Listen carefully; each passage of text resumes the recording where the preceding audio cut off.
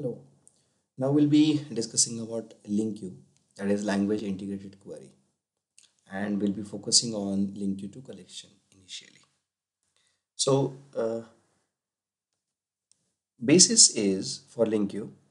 If at all one is very familiar with something like, let's say, firing SQL like queries on top of database, then can we fire SQL like queries on top of collection as well, collection that we own? So to do that job, we'll be using language integrated query. It's similar to HQL in Hibernate. So what I'm going to do is, we already have employee class constructed some time back. So I'm going to create now employee class collection here. So let me create collection. Let me create list here, list of EMP. Let's name this as employees equal to new list of employees. And using an object initializer way, I'm going to go and initialize all the employees one by one. So let me initialize first employee name, maybe let's say Mahesh. Let's enter address as Pune. Same way, we'll define many number of employees one after another.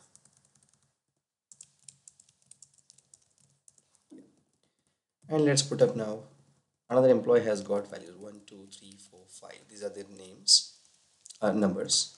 Let's put now another one as Sachin. Let's put this one as Suresh. Let's put this as Tanvi. Let's put this as Sarah.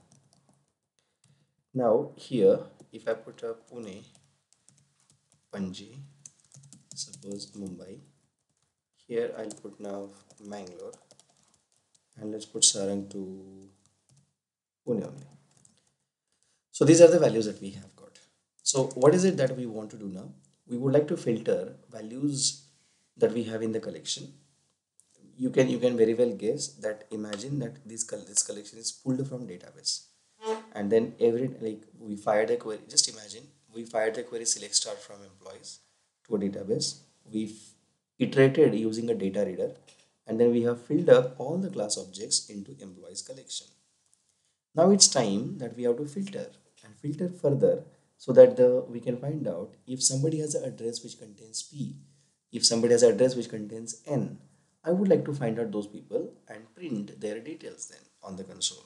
So how do I do this? To do this job, obviously, you may have used for each loops very often.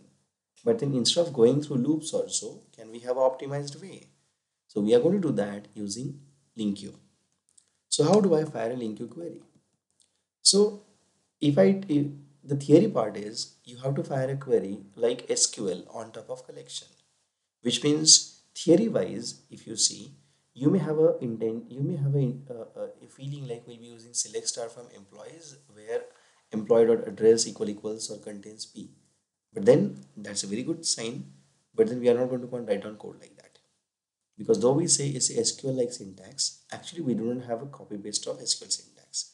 We have a little bit different syntax based on the so-called expressions. How is that? So you will start with something like from, which means there's nothing called a select from. You start from. So from emp in employees, you will put a where clause after that. So emp dot, you want address starts with something which user is going to go and enter now. So let's read it from the console only. Then we want to select enter employee itself, and that's it. Important point to note, how many employees I'm going to go and get now, because I'm yet to know what user is going to go and pass on then. So point to note again, we don't know what's on the right hand side of equal to, whether we'll get a collection, whether we'll get a single object. So when you don't know what's on the right hand side of equal to, you know that you can always use var type in case of .NET. So now if at all I put the code here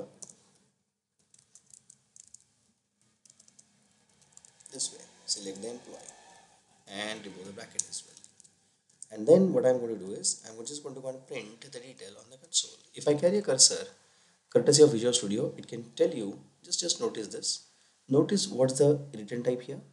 If you notice, return type is I enumerable of EMP, which means this is going to go and return as a collection, no matter how many objects are inside the collection, whether it's a one object or many objects.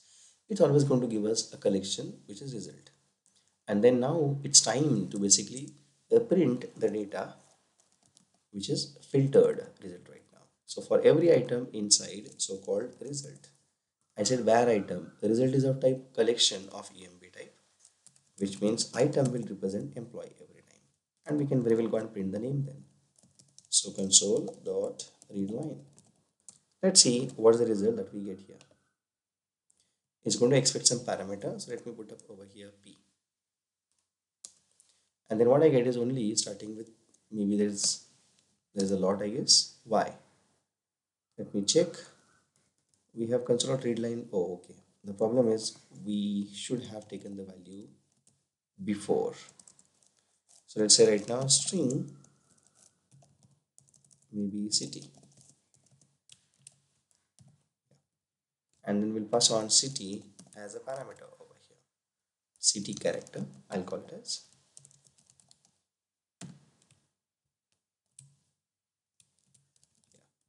Compile the code and execute the code. So it's going to expect now. So maybe we should prompt user about what to print. Enter word to filter cities.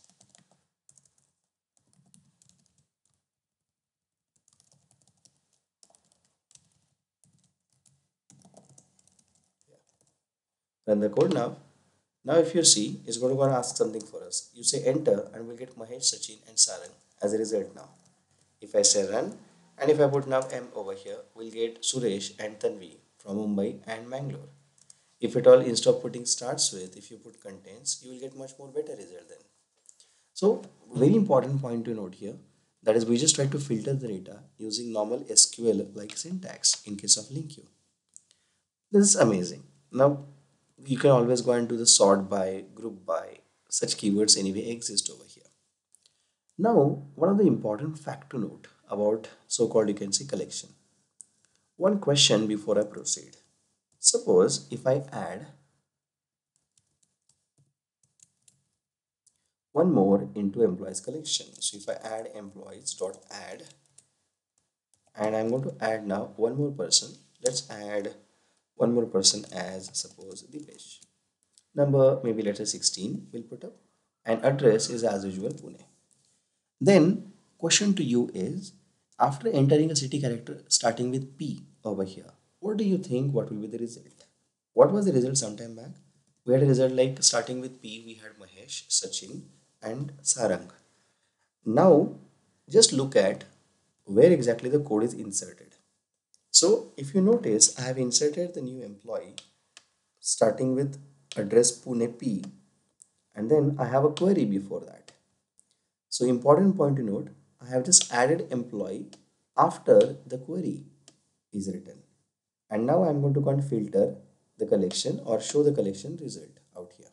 Which means in between the result printing and in between the query, I have just authored employees.add. And then I have given deliberately P over here starting with P. What do you think that the value will be? Will it iterate 3 times or 4 times? Will it include the page or not? So let's run the code. And now I'm going to put now over here P. And if you notice, this includes the page as well. Now that's the surprise. Which means if I ask you a question, what does it feel like? That is, does it execute a query at this line over here, or does it execute a query at this line? So if you notice this, one of the important fact to note about LINQ is LINQ works on deferred execution, which means LINQ will not give you anything in the result unless until you start using it. And that's what is called as lazy execution as well. And that's a very important fact to note about LINQ. LINQ does not execute a query unless and until you really start using the result. But then, if that's true, then let me also show you one more thing. Suppose if at all I put this entire stuff in bracket, and if I say dot to list in my code, I'm using extension method now. Extension method dot to list, which means whatever is the output of this first selected part, will be going as an input to a method called as toList, which means now toList method is going to go and convert everything into list of emp. And very important point to note then, if everything is going to be converted into a list, which means everything must be present first of all. So in this case, what will happen is query executes and code gets converted, or result gets converted into list, and that's what we are going to want hold into a result now, which means this time if I run, I will not get the page at all. Reason behind that, the query you asked to execute over here itself, because you started using the result in .toList method itself. So sometime back when toList wasn't there, we started using result here. Now we are not using result only here, we already have used it over here, and as a reason Dipesh is not part of the result right now. So this is the very important feature of LINQ, which is called as deferred execution, and which is why LINQ is famous for. But then now let's try again adding a code. So I have got employee. Take an example, I am not interested in suppose getting all the employee details. I'm also going to go and comment this code as well. Yeah. Suppose if we are not interested in, let's say, selecting all the employee details, I am only interested in getting number and a name of the person. Selecting entire employee will give us number, name and address as well. I am only interested in number and name now. So what do? Here we go. Can I say select me employee.name? What will it return then? Let's see. Carry a cursor over here. If you notice, it's I enumerable of type T and T is string right now, which means LINQ knows that the collection, what I asked it, select a name only. And then obviously get only name of every employee is going to go and form a string collection. And that's what basically comes up into a result. So what am I supposed to do now? For each and every maybe string item into so-called result, and you can very well go and print the item only on the console. So if you run this and if you say enter, you will only get the names only over here, which means this code also works very fine. So now what if I am not interested in only getting name? What if I also want emp dot number as well? Will I get one? And then what is it that I'll be getting then? So if at all you see, is it going to go and return us a 2D array which consists of name as well as number? Absolutely no. What kind of a result will be then? This will be. So it's going to go and cause a problem because such things are not allowed. So if you plan to have something similar to literally SQL query like select number, comma name from employee and where clause, that's not going to go and happen here. You can always return one particular type of object or collection of one particular type of object in LINQ. So then this thing which is going to be 2D array also is not possible here. Then there has to be a way to basically hold this data. I am not interested in collecting all the data or only name. I want number plus name as well. Then what you do is you can always go for writing one more holder class. So if I write a holder class now, suppose maybe let's say holder. And in this holder class, suppose I have got maybe let's say number, maybe I'll put this as an ID. And here I have got suppose maybe let's say employee's name, maybe ename. So we have got ID and ename as two properties.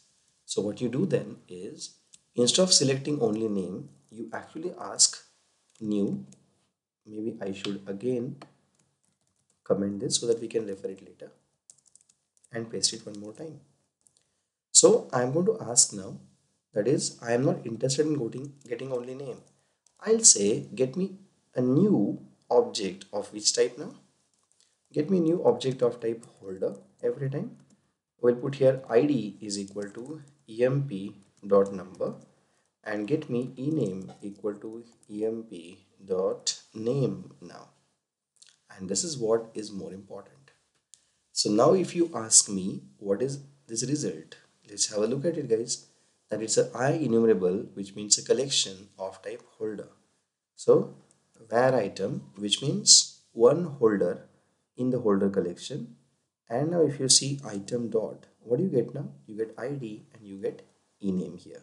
So you may print the ID plus you may print so-called you can say ename as well. So I'm going to convert this into toString and then console.readline finally. If you run the code, it's going to ask a question, say enter P, and you will get the respective data onto the console. Now, if you notice, people do create holder-like classes to hold the customized data completely. Then my question will be again, what if I don't want to create a class? Again, I'm going to go and comment this code. What will happen if at all I don't create a holder class at all? Now, can you guess what has happened here? We have just asked to create an object of some class which we will not create. And who is going to go and create a class object now? Will be rather compiler for us. So this is going to be anonymous class objects now, which will be created after query execution. We'll be holding that into a result, and that's what we are going to want to print on the console. Which means same code if you run again. If you put here suppose M, you will get the respective details on the console then. Which means, are we creating a holder class by ourselves to hold the data? No. Maybe my purpose was only printing the data. If purpose was only printing, you wanted to have a result which is read only. Then why to create a class? Let's use anonymous object, anonymous type in case of .NET here. And what we have further is ultimately a collection which will hold into where result right now. Now, isn't that simple? So this is where we are going to go and take a break and we'll discuss some other features in some